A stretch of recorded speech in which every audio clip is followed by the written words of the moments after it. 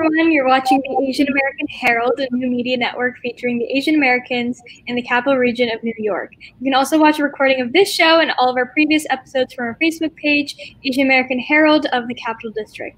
My name is Shruthina Tanmai, and I'm a student at the Fashion Institute of Technology, writer and creative who was born and raised in the capital region. Tonight, I'm super excited to speak with Jeremy Cooney, the Democratic New York State Senate candidate for Rochester, which is also District 56. Jeremy, welcome to our show.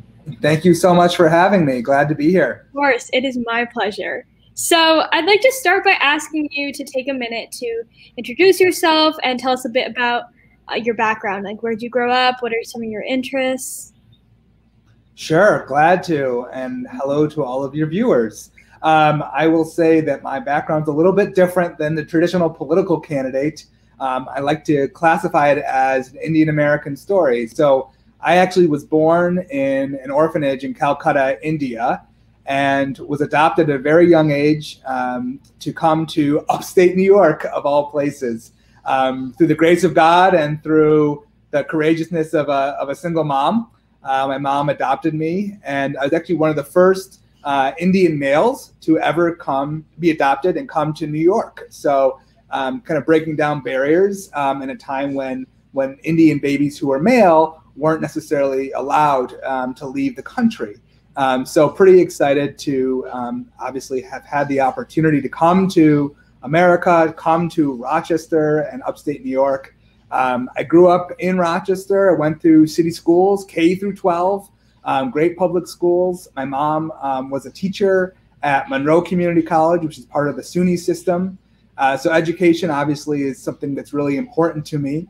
And I've just had the opportunity to just work hard and get college scholarships and then law school scholarships. I was in the capital region for a number of years. I was at Albany Law School and had a great experience there. And of course, had the opportunity to be in a variety of different positions.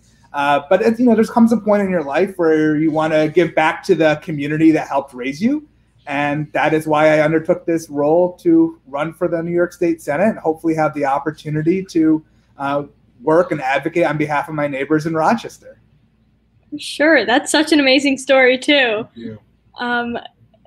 What do you remember anything of what that change was like coming from Calcutta to upstate New York? Very similar. Very similar. Yeah, I can imagine. Well, we're pretty fortunate to have a pretty significant, for outside of New York City, that is, Indian community, South Asian community in Greater Rochester, mostly because of the economics of our region being a healthcare center, an education center, and obviously legacy corporations like Kodak and Xerox, which hired a lot of engineers from India. So we have a pretty robust Indian community. I came over when I was so young that I don't obviously have too many memories of my time in the orphanage, but I can tell you that I've had the opportunity to go back with my mom to visit India and to that orphanage, which is called International Mission of Hope in Calcutta. Unfortunately, it closed down almost 20 years ago when I was in college. So I'm so grateful I had the opportunity to go back and to see the wonderful aunties and nurses who are there or were there. And of course, my photo was on the wall as like a kid who made it out, which is always a surreal, experience to see a baby photo of yours in a foreign country. But it was a really just a blessing to be able to come to this country, and and who am I, right? I'm very cognizant and very humble of the fact that but for again that single mom saying I want to adopt a kid from India, from around the world, right? I would not probably, let's be honest, maybe be on this earth at this point, right? And certainly not have the opportunity to have attain the education that I have and to now be seeking a service or seeking an office in public service. So it's a very meaningful campaign for me. For sure. That's incredible. So I know you touched on this very briefly, but did you have a clear idea of the career path that you wanted to pursue from a young age, or did you kind of piece it together along the way? Well, I always joke, right? I'm an adopted Indian boy, but I certainly had some of those same intrinsic values. So like many Asians or South Asians, I had a strong desire to go into a scientific and healthcare career field, right? So I was pre-med. I was, really excited about having a career as a pediatrician. And so obviously that's not the case. And I always say that career and that dream stopped at organic chemistry for me. There are a lot of smarter people out there. But what I did do is, so I went to school in upstate New York. I went to Hobart and William Smith colleges in Geneva. Okay. And, the great thing is that I was able to translate in a liberal arts education setting those natural science courses to doing healthcare policy. And so I really focused hard on bridging that gap between my biological studies and public policy studies. And that's really kind of what turned me on to the political spectrum, truthfully, because I was a junior, way back when, a junior in 2002, had the opportunity to work for Congresswoman Louise Slaughter down on Capitol Hill in Washington. She is our late Congresswoman here in the greater Rochester area, served for many, many years of distinction as a Democrat in the House of Representatives. And I had the chance to be her intern. And then fortunately, after graduating from college, she hired me on as her staff. So it was my first job right out of college. And that, she inspired me to go on to a career of giving back to others and helping others. And that's what really just led me, all these many years later, to take the plunge and to jump into the campaign and political world. For sure. That's amazing. So when was it in that journey that you kind of decided that you wanted to go to law school?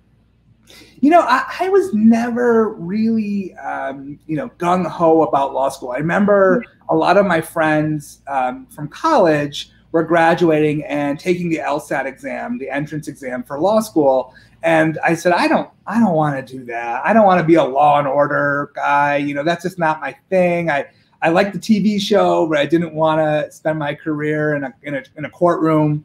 Of course, that's not really how law school works. I didn't know that at the time. But I had a chance to take a couple of jobs, including that job from Congresswoman Slaughter after graduating from college. And after that, realized I got to a point in my career where I wanted to take that next step. And part of law school, it's very much a trade school, right? You learn how to read and to write in a very different way.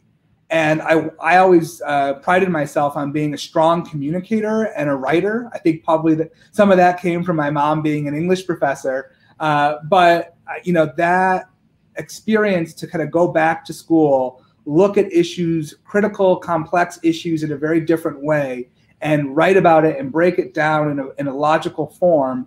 That was what law school was about for me. So that's why I went to law school, was to become a better writer and a better communicator. And I'm grateful I had that experience. I always think that my writing has improved, but it's a journey that you always keep on working on. I'm a big reader, so I continue to read and to write and to learn. And I think that's what will hopefully make me a stronger legislator, is to have that legal background when considering issues of public policy. Sure. Yeah. So what was your work as an attorney focused on? So I work mostly in the litigation side, right? So I work for a small litigation law firm in downtown Rochester, a great firm that did a lot of work for medical malpractice defense work. They worked with our local hospitals and healthcare institutions. University of Rochester Medical Center, for example, is the largest employer in Rochester and upstate New York, actually. And so, having the opportunity to work with physicians and work with senior attorneys to learn about how healthcare is delivered and how to keep patients safe and how do we keep hospitals operating efficiently, that was a great experience. And then I translated that really to the nonprofit world because for just a little over 3 years, I served as the vice president at the YMCA of Greater Rochester. And in that role, I was doing, more than just, type of legal work, right? It was fundraising, it was board relations, it was a little bit of government relations, right? So it was really an exposure to a complex not-for-profit organization like the Y. And then I got myself back into the political world.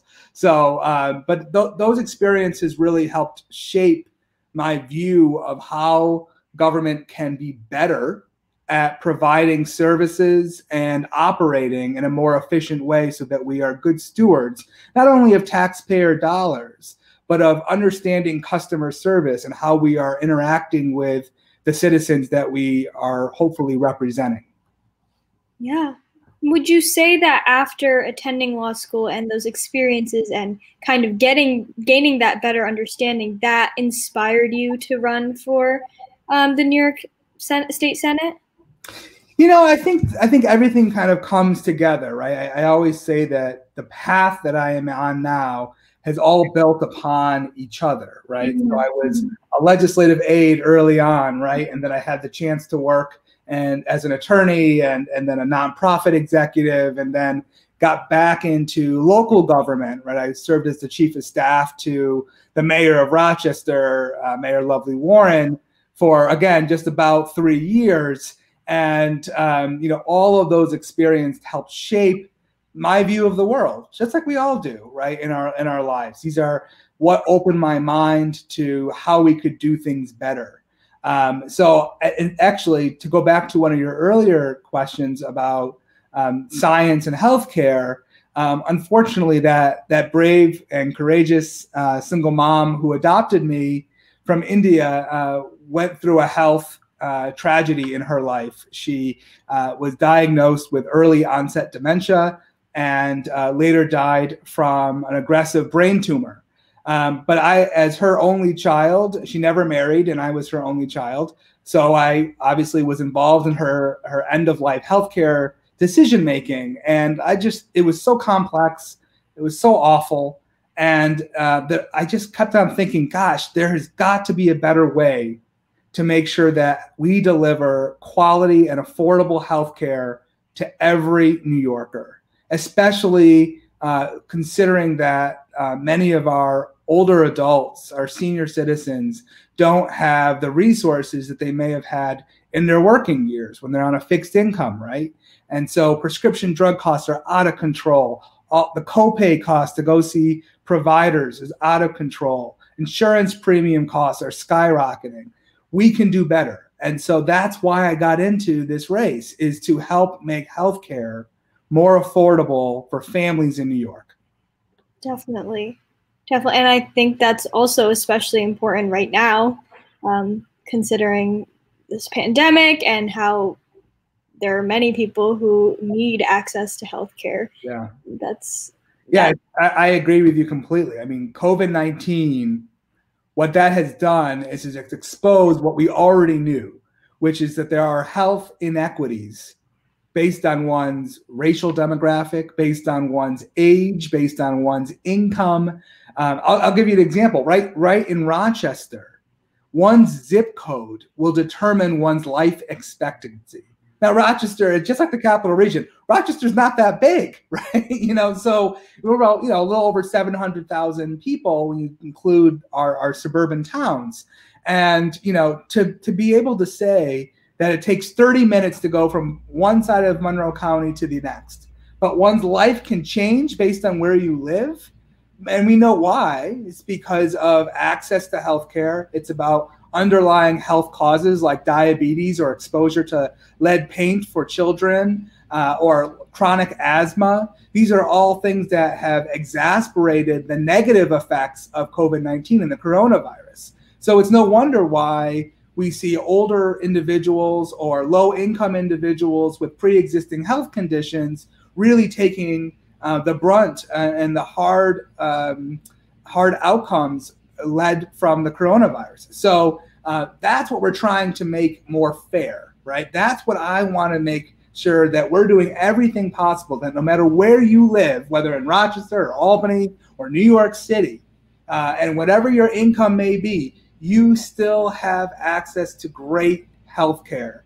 and that you are not at more risk because you don't have A, B, or C than someone else. We've got to equalize this playing field because I believe healthcare is a right, and I want to make sure everyone has access to that quality and affordable care. Yeah, that's incredibly important. So I applaud you for taking that on. Well, it's a big task, and yes. And we have a lot of friends in Albany who have been working on it for a long time. But again, I think what we're seeing is, and this is not just about my race here in Rochester, but really across New York State, we are seeing a generational change happen. We are seeing longtime state assembly people and senators retiring.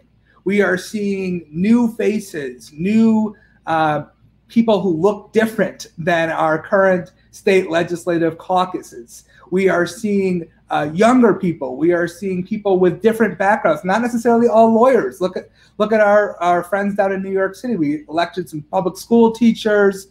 We elected community activists, right? These are different perspectives, different lenses that we look through when creating laws in New York. And so that's really exciting for me as a New Yorker, right, to think about how we are growing and we are changing. And, you know, I want to be part of that. I want to have the opportunity to add my voice on behalf of the people of Rochester to say, we want to change in our healthcare system. It's not currently working. How can we do things better? I don't know about you, but I feel very frustrated that a lot of people say they want change. Everyone says, oh, we want to change things, but no one wants to go through the process of doing that change because it's hard and it's scary because we don't know what it looks like. But what we do know now is that healthcare is not working for the majority of New Yorkers and that we have to do something different. And I'm committed to being part of that solution finding process. Yeah. And I think doing something different is incredibly important because, as you said, this pandemic really exposed not just our healthcare system, but a lot of other systems that we have in place. True. And how they are not necessarily the best for those who don't already have access to resources. So that's a big task, but definitely achievable. And I thank you for taking that on.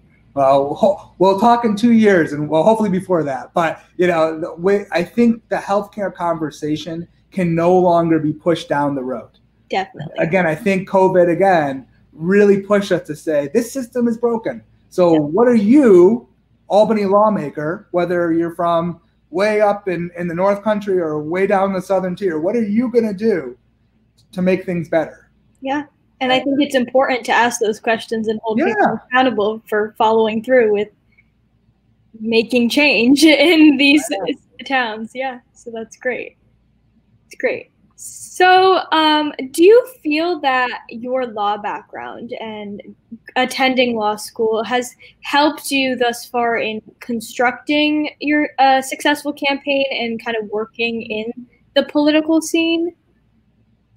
I think it's given me a realistic framework to start from, right? I know I've read, obviously, in my legal training and then in my short practice, a lot about how we execute on laws, how laws are enforced, how we maintain justice, how we are creating new types of policies and regulations, right? And at the state level of government, a lot of the work other than budget work is centered around those regulations, whether we're talking about criminal justice reform, whether we're talking about education policy or health standards, which we've heard a lot about, obviously, with the reopening of schools recently. You know, all of these issues and matters are at the state regulatory level. So I think my background as a lawyer allows me to understand how that process should work, at least, and how we can be more thoughtful in creating legislation that is more comprehensive in nature. The worst thing that we could do as a lawmaker is to rush to a solution and then have incomplete or unclear type of policies or regulations, which cause a lot of confusion and cause maybe a small business to spend a lot of money in trying to navigate a process which is very confusing and perhaps unnecessary.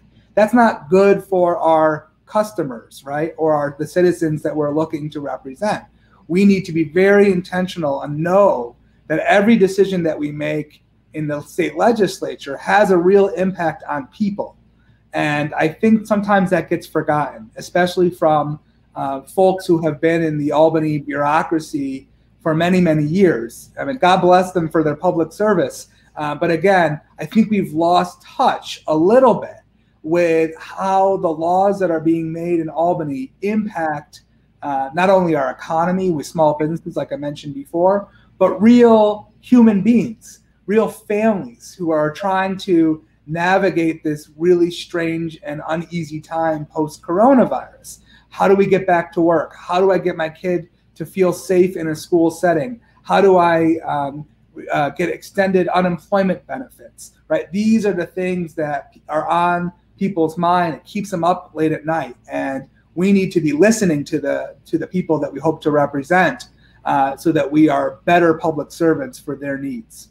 Definitely. And there's certainly a lot of uncertainty right now, as you said. So that's very important. So, and so speaking about your campaign, I noticed the word onward used often on your website. And so I just wanted to ask you if you could kind of expand upon the significance of that word and how it represents you or your beliefs. Absolutely. So when we were first starting this campaign, now we started to run for this seat in the 56th Senate District in 2018.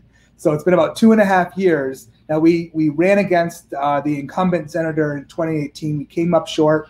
We got 44% of the vote, and we learned a lot from that process. But we never stopped showing up. We never stopped our campaign because we knew we had to win this seat to bring new leadership to the greater Rochester area and a voice in the new Democratic majority. So we use the word onward as kind of our catchphrase or our slogan, right? Which is, it symbolizes moving forward. What's next for upstate New York? What's next for Rochester? And, really looking, not being nostalgic about our past, but really being forward thinking about what is the country, or sorry, the state and the community that we want to create. I believe as an upstater, as a Rochesterian, that we need to look differently at our economy and the things that we are investing in at the state level and how to create new jobs for hardworking families in the greater Rochester area. I also believe, we talked about healthcare for sure, but education is changing before our eyes. And I'm proud to have the endorsement of the New York State teachers. I'm proud to have a lot of support from our friends, both in higher education and in secondary education.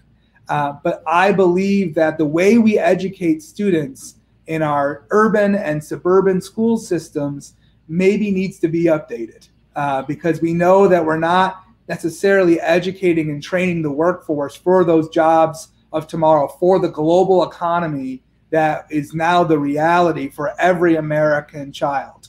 I'm a product of the Rochester City School District. It is the worst performing school district, public school district in the state of New York. We graduate the least amount of African American males in the state of New York. That's a problem. And I'm very proud to be a public school graduate, but as I am transitioning in my life, my partner Diane and I, we want to start a family. We are both products of public schools. We want to send our kids to great public schools. So this is personal to me. We have to make our schools stronger. And I believe as a state legislator, these are things that we can invest in, but we can't just say, well, we've always done X, Y, or Z. We need to move onward, right? We need to look forward and to think, well, those manufacturing jobs that used to be in upstate New York seem to be starting to go away. How can we train our next generation on software development, gaming technologies, optics and photonics? These are the technologies that are creating jobs right in our region. How can we do that, more of that? In the capital region, they've been very successful with investing in technology and making sure that there are new jobs created all up and down the Northway.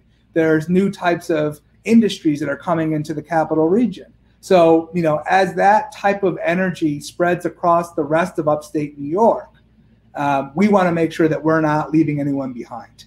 And so Onward, for me personally, symbolizes a momentum of moving forward and being open to new ideas in how we deliver services to the people that we hope to represent.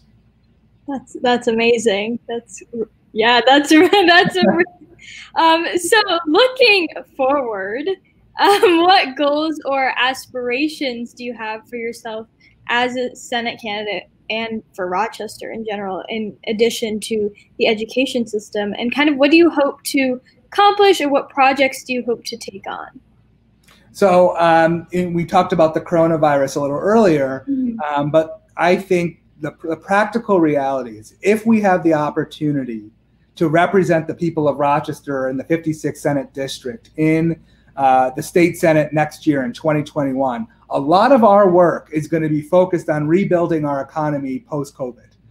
We know that there are there's many restaurants and amenities that have closed or temporarily closed, but there are a lot of changing working conditions. There are a lot of people who are struggling. Our friends in Washington are at a stalemate, right? The $600 extra that we've been helping to support families is now no longer.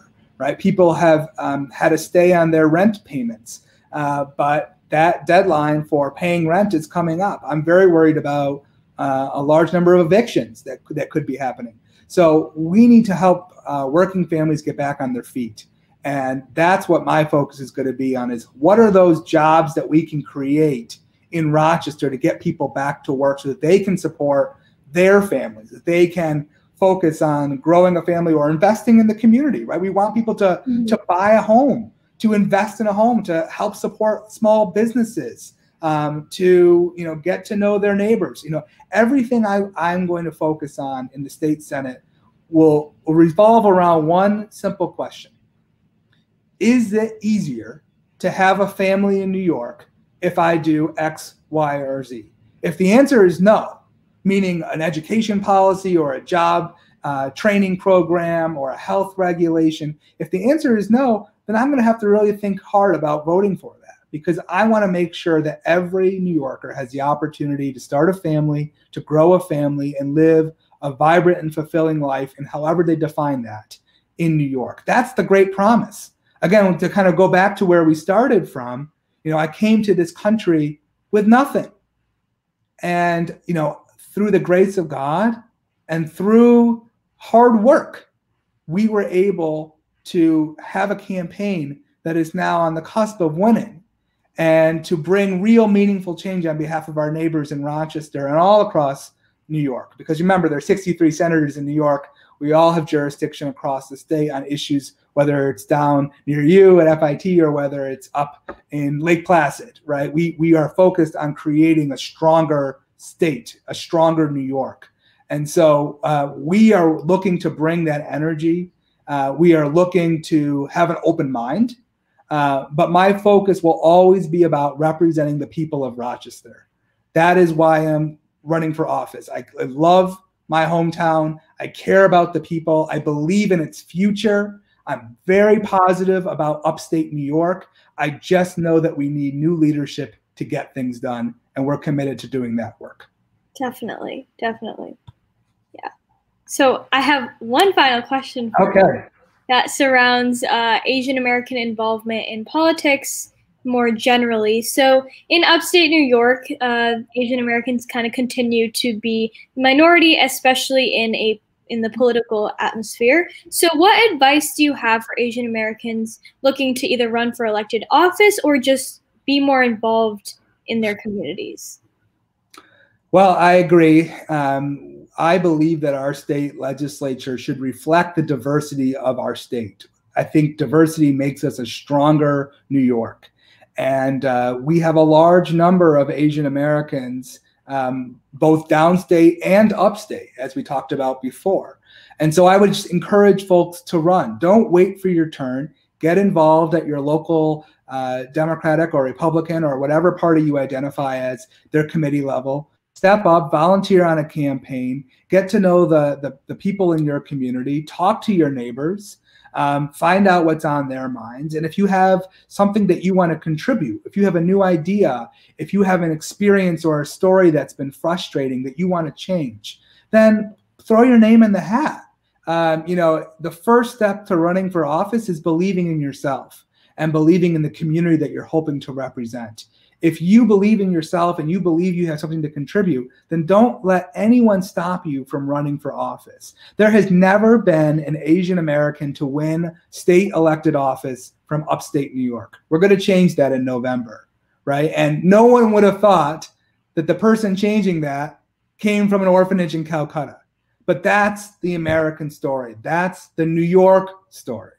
And so I want to help and reach down and reach up to help people to either get me to a bigger place or to help others come to a place that they're comfortable with. It's about reaching back and remembering our roots. I am very bullish on giving opportunities to people who feel that they are shut out of a political process.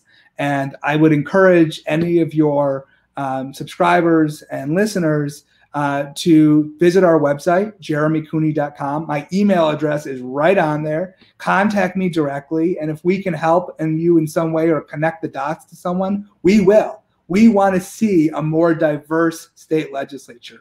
We want to see that state legislature reflect the diversity of New York, and that includes Asian Americans. Yeah, no, that's great. Thank you so much. You're welcome. For joining us today, and I wish you all the best the rest of your campaign. To everyone watching, thank you for joining us this evening on the Asian American Herald. I'm Shruti Natanmai, and our wonderful guest for today was Jeremy Cooney. The Asian American Herald is a Facebook-based news media network dedicated to discussing topics and building community amongst Asian Americans in the Capital Region. Please send us any story ideas and look for the recording of this show on our Facebook page. Have a good evening, and thank you again.